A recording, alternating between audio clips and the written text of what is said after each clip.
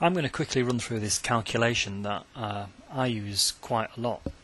I use it particularly where we have a force vector, and the force vector is causing some rotations about a point. So it's useful if you're taking moments about this point and you've got a force vector following this line here.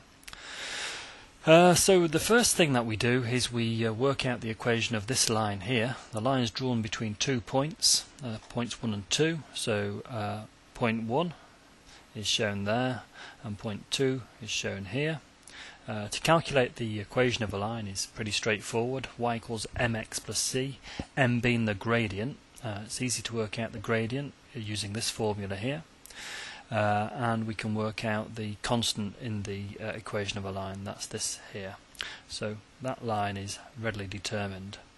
But once we have the coordinates of the third point, which is here, drawn there, we need to calculate the distance between the 2 points, because that is that will be used if I'm calculating moments about that point.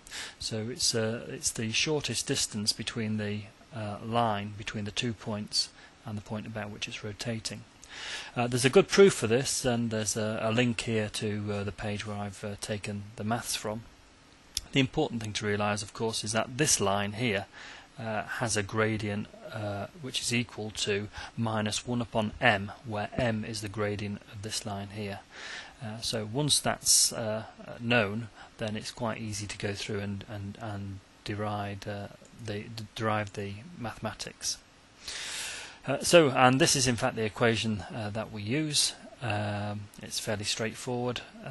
Just pop the numbers in, and we can even calculate the coordinates of this point here, and it gives us the coordinates of 5, 5, and in fact the distance between this point and this point here, s, is in fact 5. I hope this has been useful to explain what the calculation is all about and how it can be used. As I say, I've used it quite a lot. I find it quite useful. Please download it from the Excel Calcs website and make good use of it. Thanks for listening.